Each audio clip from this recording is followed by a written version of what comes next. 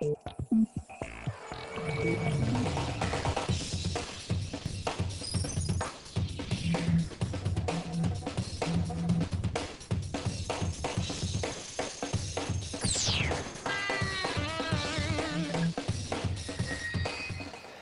interwebs, and welcome to WatchGuard Security Week in Review, a video podcast dedicated to quickly summarizing the biggest information and network security stories each week and to sharing some practical security tips along the way.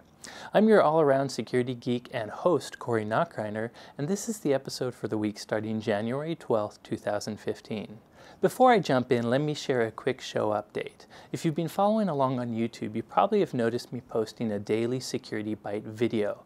This new video kind of changes the nature of our weekly summary on Friday. I have one of two options. I can either just do another daily Security Bite on Friday, or I can kind of change the format of this video. The way I plan on doing it to start is, in my weekly summary video, I'll start by quickly summarizing each of the week's daily Security Bites so far and give additional information as well as provide links to them. Then I'll share the Friday Security Bite as well. If you like this new format, please let us know. If you'd rather just see all the daily Security Bites pasted together, let me know that as well. Finally, I can also just change the Friday video to a daily Security Bite rather than weekly summary. We're just experimenting with these changes, so please let us know if you like any of them.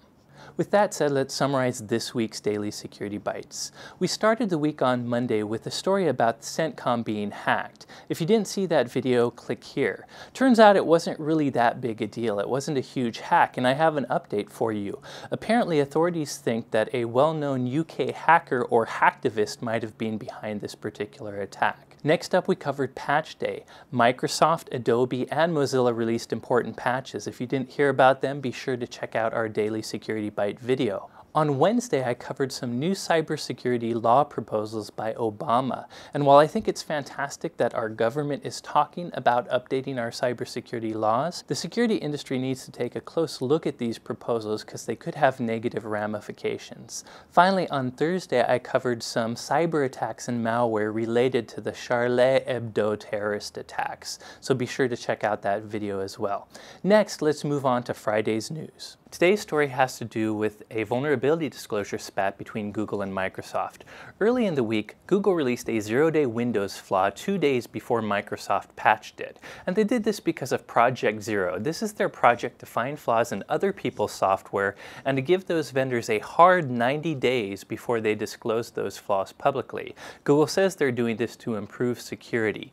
However, as a result, they released details about this vulnerability before Microsoft patched. More importantly, over the past 2 days, Google has disclosed 2 new zero-day Windows flaws, one being a pretty serious local privilege escalation flaw that could allow maybe a guest user to gain admin credentials on your Windows computer.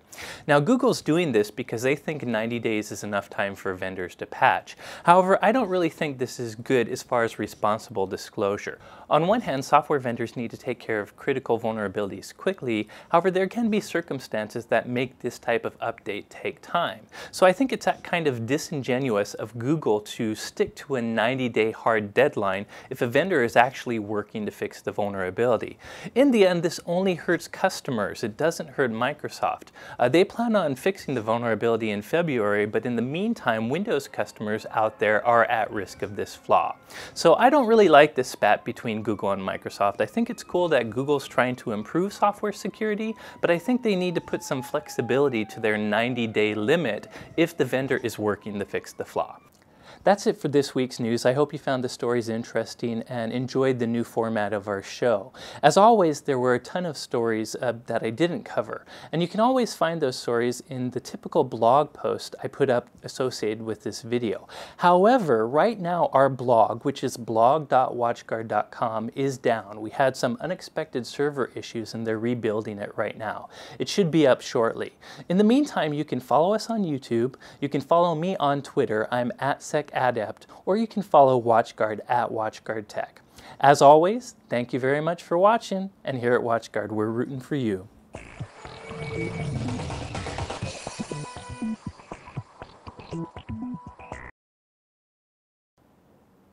Hey guys, did you miss any of the daily security bites from this week? If not, no worries. I have them all posted here on YouTube, so you should go check them out.